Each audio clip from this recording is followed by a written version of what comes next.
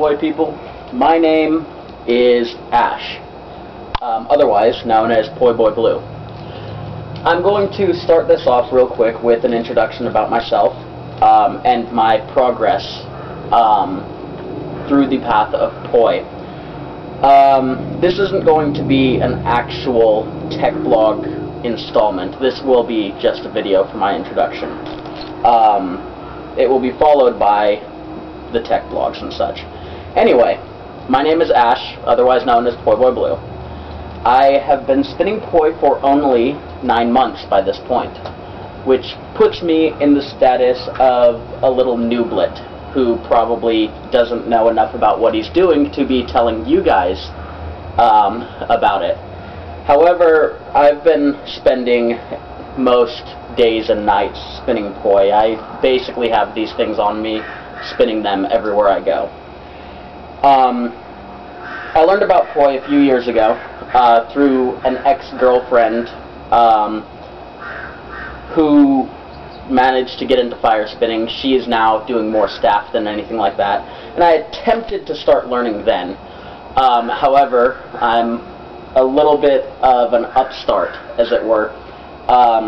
The first technique I tried learning was this, the mind meltdown, which it's fairly common in the scene now,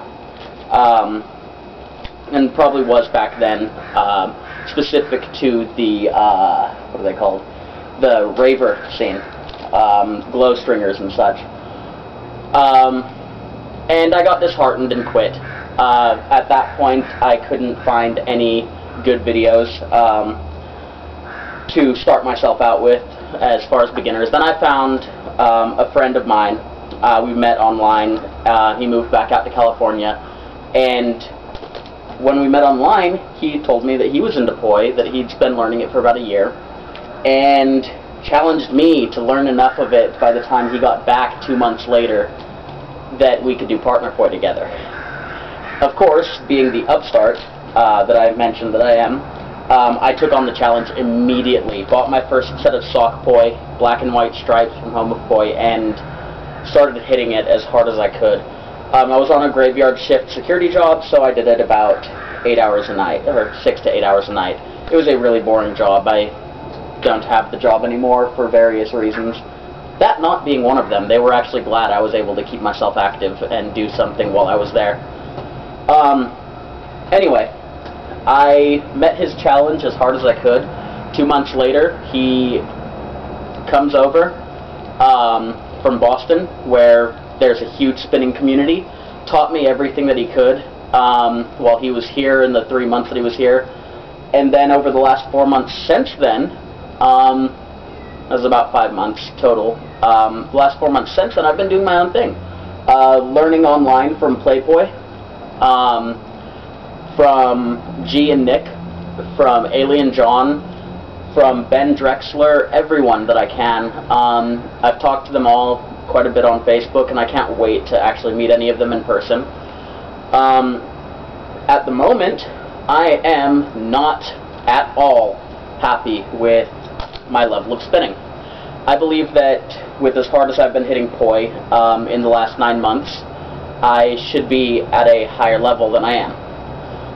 Partly egocentrism, partly because I know how hard I've worked on it, and I keep letting myself get caught up in distractions and stuff like that, which isn't good.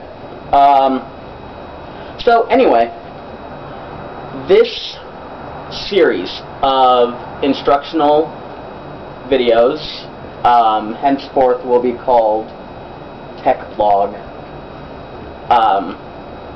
Yeah, I got nothing. I'll probably think of a better name later.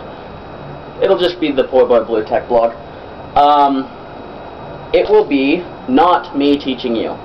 It will be me discussing with you things that I'm learning or have learned in the hopes that you can respond to me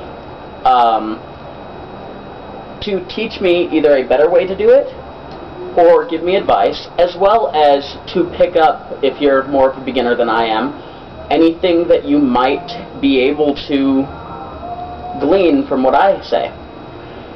So anyway, going to cut this a little short because that's already not been short, and get into spinning. The first blog that I'm going to do, or installment rather, is going to be on crossers, variants, and ways to get in and out of them. Well, see you then.